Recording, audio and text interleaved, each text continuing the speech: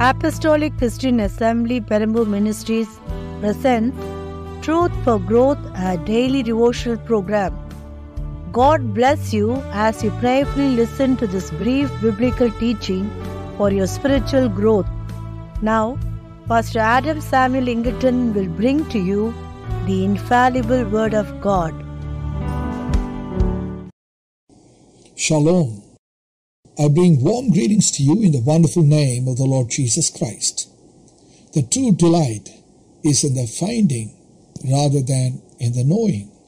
Today I want to share with you about taking delight in God's Word. Studying God's Word every day, is it a delight to you or it has become a mere duty? Check yourself this morning. If it has become a mere duty, then your spiritual blood pressure is below the normal. It is a serious matter which needs immediate attention. Psalmist says in Psalm 1 and verse 2, "But his delight is in the law of the Lord, and in his law doth he meditate day and night." Here the psalmist says that a blessed man has his delight in the Word of God. Further we read in Psalm 119 verse 47, "I delight in your commands because I love them." The word delight is a bright, cheerful, and exciting word. When we delight in something, we feel as if our whole being experiences a warm, joyful feeling. Delight brings happiness to our soul and lifts us up from despair. The opposite of delight is depression.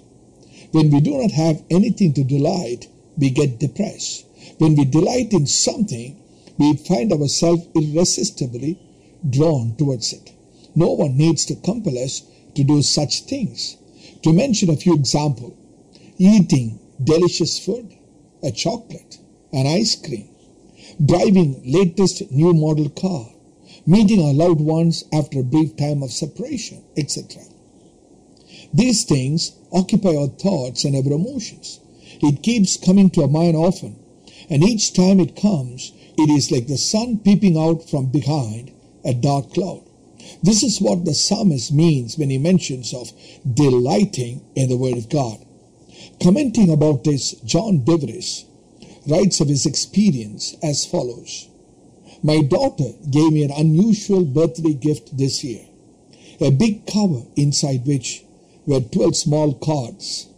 One each little card, she had artistically written a Bible verse for the month. 12 verses for the 12 months of my next year.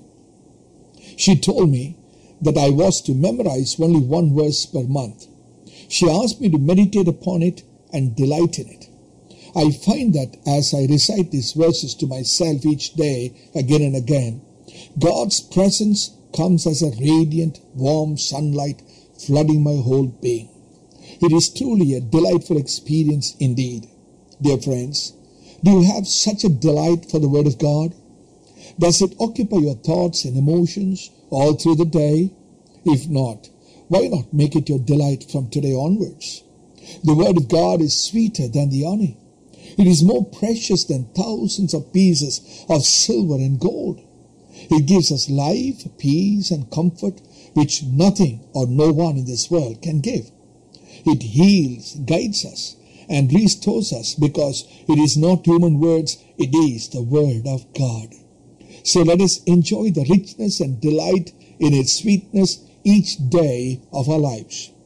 The saintly man Job in the Old Testament says in Job chapter 23 verse 12, "I have esteemed the words of his mouth more than my necessary food."